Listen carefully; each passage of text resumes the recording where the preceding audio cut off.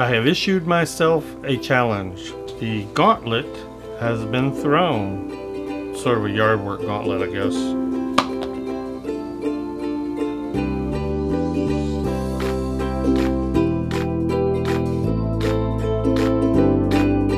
Hello minders, welcome back to the Mind of Watercolor. Well, I decided to enter a challenge, specifically the 30 by 30 challenge. That is 30 watercolors in 30 days, and it's the 30 by 30 Direct Watercolor Challenge. Now this is being spearheaded by Mark Terrell Holmes. He wrote the book Direct Watercolor and also Urban Sketching. And this is just a challenge that seemed the right fit for what I'm wanting to do, how I'm wanting to develop my art and my skills. So I was kind of anxious to get involved in this one. I have a demo, and as we get into that, I'll talk a little bit more about direct watercolor and what that means. I'll also show you his direct watercolor book. But the point is to do quick, loose watercolors with a minimal amount of sketching and drawing with pencil. Now, if you're interested in participating, you can personalize this challenge in any way you want. I will put the links down below to his blog where all of the parameters are listed. I will also put a link to the Facebook group where it's specifically the forum for this challenge. But there's also a hashtag which will be in the description, so you can follow people involved in this challenge throughout all the social media with the hashtags. Now here on YouTube, Anne-Laurie Jacquard from Following the White Rabbit is one of the official 5 participants. She will be documenting her part of the challenge on her channel. I'll put a link to her channel below. So I'm sort of an unofficial participant, but this is something that I felt fit me and what I wanted to do, and I'm really excited about doing it. Now I know hot on the heels of that is World Watercolor Month, which is the month of July, and I always think that's a great month too. There's a challenge involved with it, and Charlie O'Shields has some prompts for that month as well. Now most of these challenges are very difficult to me because of my video upload schedule, and I end up just doing a few in a month, even like Inktober, which I really love. I don't get to do all 30, but I really want to try to do this, and I think I can make these paintings be very quick, very loose, not take a lot of time to do them, and that's sort of the point of the challenge for me. So I'll be sharing them throughout my social media, and I'll be sharing a few in video here on this channel. So I'm really excited. I hope you'll participate. At the very least, I hope you'll take advantage of the hashtag that I put down below and follow what's going on with other artists. Maybe join the Facebook group if you want to see what's going on over there. So this is pretty exciting, buddy. We got this challenge coming up, and it's going to be every day for 30 days. What do you mean you don't believe in challenges? Oh, you're afraid of them. Why? Because of how bad you blush?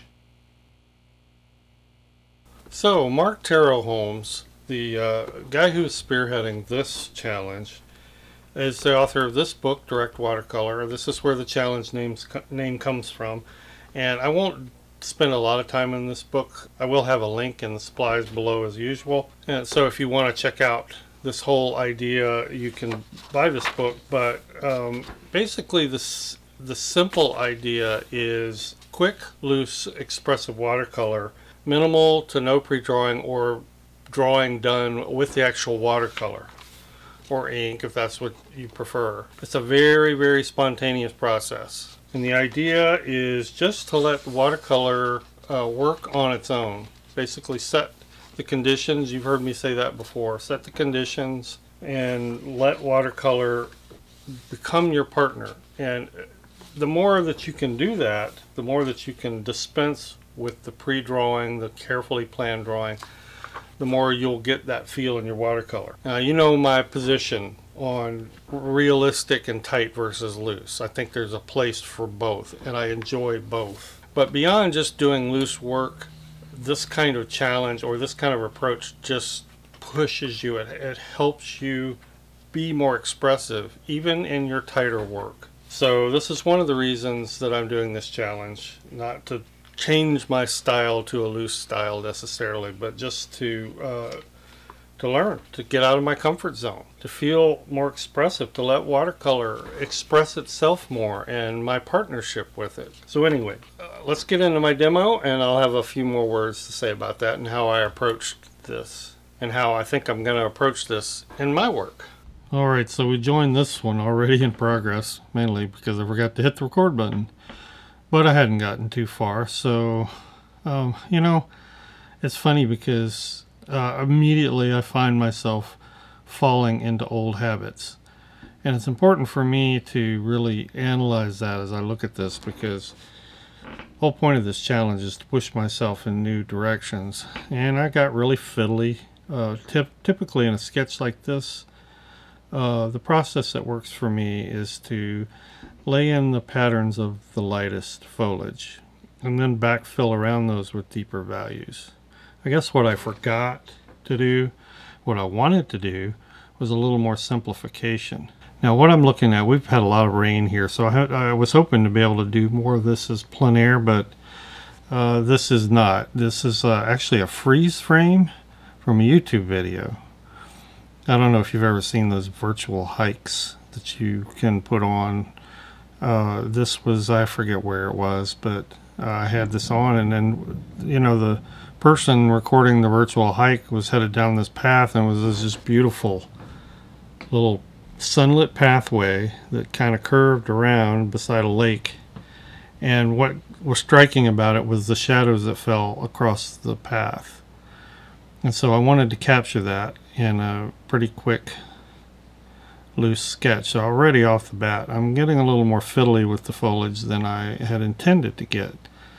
So it's just sort of a knee-jerk fallback way of doing it, I guess. Not that it didn't work as a sketch, but it's not the way I was trying to push myself. Anyway, enough of that. So basically, as I said, I'm laying in the lightest values, or laid in the lightest values of the foliage, and I'm just backfilling the deeper values. The forest sort of went up to the left in a high embankment, and on the right it sort of dropped down to a lake. And you'll see a little bit of that lake I lay in a little later. I'm just trying to vary the colors and the hues. So I'm using combinations of Viridian, Dan.Smith Apatite Green Genuine, M.Graham Nickel Quinacridone Gold, M.Graham Turquoise, some M.Graham Anthraquinone Blue. Just varying the green tones throughout. I wished I had varied them a little more than I did, but so, you know, these are all things for me to think about in the next one.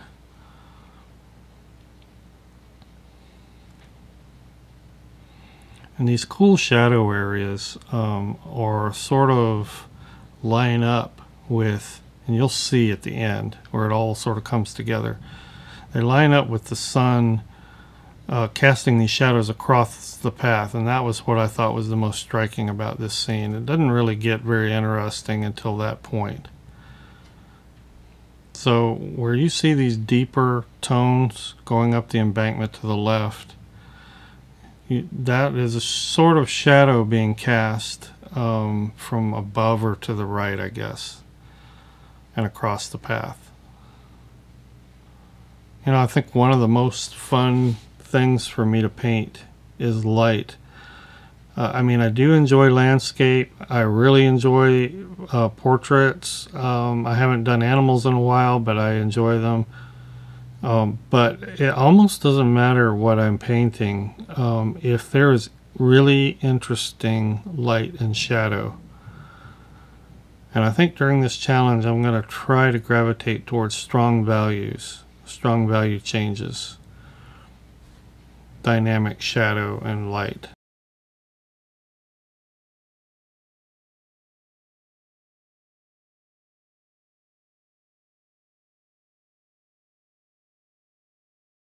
Here we skip ahead a little bit. The only thing I put in that you didn't see was that back tree and that back tree line. And dropping in the sky, and now the lake. This is pretty much a flat blue. This is just straight up Anthraquinone blue, I think.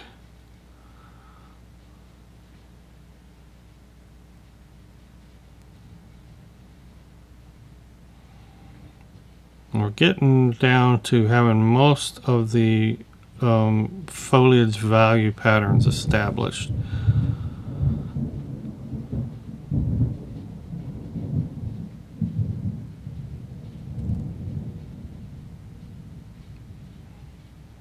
I'm being treated to a thunderstorm right now, so you can hear that in the background.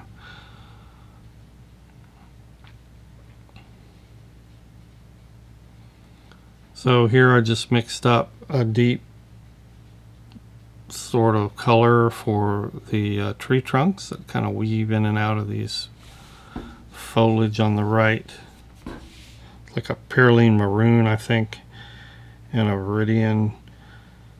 Might have been some moon glow in there. Just sort of a deep gray, red, brown, gray something. It's really hard to tell people what colors I use because it's just a whole big amalgamation of colors I put out on my palette, and I just bend them one way or the other. So when you say, what color is that? It's like, well, it's about 20 colors. Well, okay, not really 20, but this was a distant hill or tree line just going in the back. Give it a little bit of distance and scale. And the path is the brightest thing in the image, so I wanted to make sure I preserved that. And to know how much value to add to that path, I just left it to last. That works for me. I like to leave the brightest areas to last and paint everything around it, and then I know what I need to add. And these have some very dramatic shadows cast across the path, so I kept very light washes and just sort of varied them. I didn't paint in everything, but added some very wet, slightly tinted washes, and then there's sort of a gray purple that I add in. You'll start to see me add it in for the shadows coming across. Very neutral violet. And now it starts to come together. Those link up with the shadows going up the embankment and coming up from the right also. This to me is what makes ordinary scenes a little more interesting. When you can find dynamic, dramatic value patterns, shadows like this.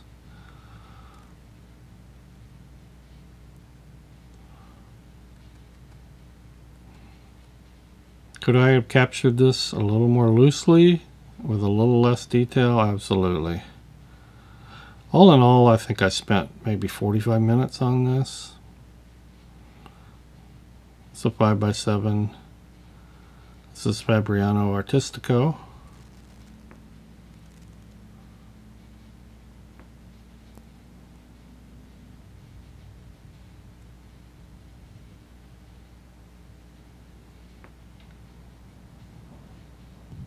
And now just fiddling with some final details.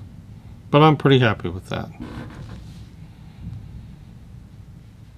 Alright, so here is the finished sketch. This is, by the way, a 5x7 Fabriano Artistico sketchbook.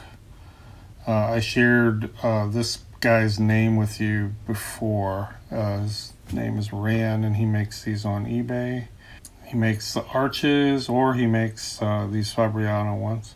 And I'm going to probably try to keep this challenge small, at least for myself, just to ensure that I'll be able to get these done, if you know what I mean. Now, a lot of you remember the last video where I did the micro palette and the colors I chose. I've also have just done an expanded palette. Those of you who follow me on social media already know about this, where I used these 6 colors, but I expanded it with several other choices, including some Dan.Smith Prematex. So I will be sharing the colors of my palette below, and I have used those colors. A lot of you have been asking me to use the colors that were in the micro palette to paint something, and a lot of the ones that were in the micro palette I used here. So this is the first successful painting with that palette, and maybe a few extra. Anyway, thanks everyone. Hope you'll follow along in the Direct Watercolor Challenge. Participate if you can. And thank you, patrons, for making this channel possible. You guys are the best. And I will be sharing some bonus video with you over on Patreon from this challenge. So the sketchbook peaks and the video extras this month will be primarily focused on this challenge. So look for those. And we will see everybody in the next video.